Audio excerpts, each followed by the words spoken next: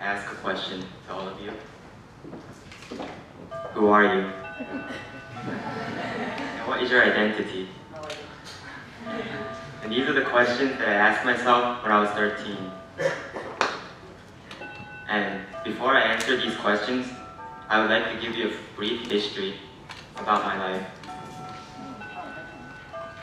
I was born in Nagano, Japan, but when I was 3, I moved to America, to Ohio, it's the red state, to a small city called Findlay. And I lived there for 4 years. And when I was 7, I moved to Michigan, the blue state. And I lived in Michigan for 2 years and came back to Ohio to live in Findlay. And another 2 years in Findlay, I moved to a small city called Worthington in Ohio.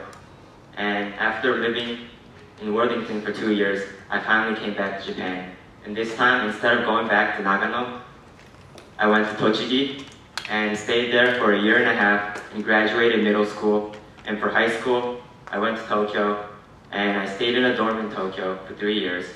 And now, I'm here in Chiba for college.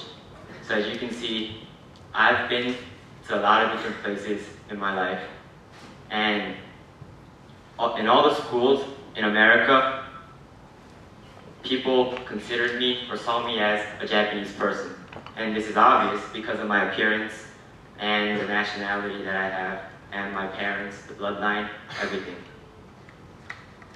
And I was proud to be Japanese, and I thought I was Japanese until I came back to Japan. In the middle school in Japan, people said that I was American. And it wasn't because of my appearance, but more to do with my personality and the way I spoke and the way I answered certain questions. And sometimes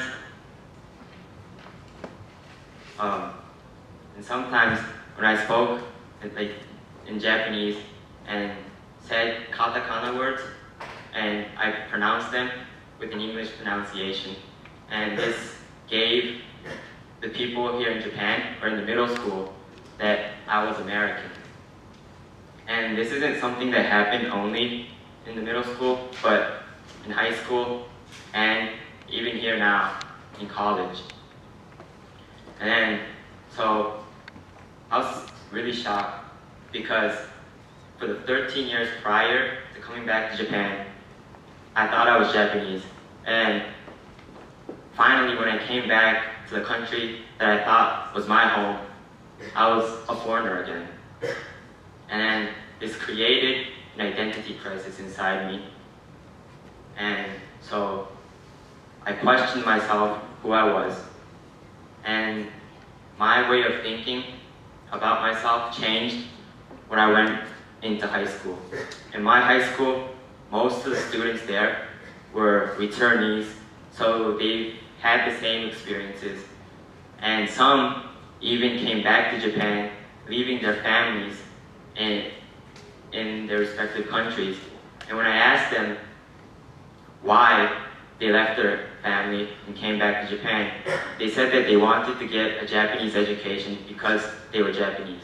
And some of these people have lived overseas longer than I have.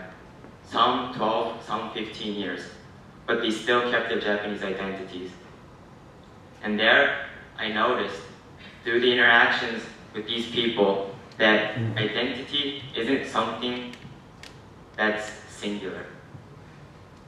And so in high school, I embraced my Japanese side and my American side, and all the experiences that I had in my life. And so, back to my first question, who am I? It's everything that I just talked about now, and all the experiences that I had in my life, and my experiences that I'll probably have in the future. So, ultimately, identity is something that's dynamic and constantly changing. And identity comes in all different colors, shapes, and sizes. And they're all different. And all our experiences are different. And so I believe that there's no such thing as a dull or boring life. And we're all different and unique in our own ways through our own experiences. So, what's your story? What color will you paint it? Thank you.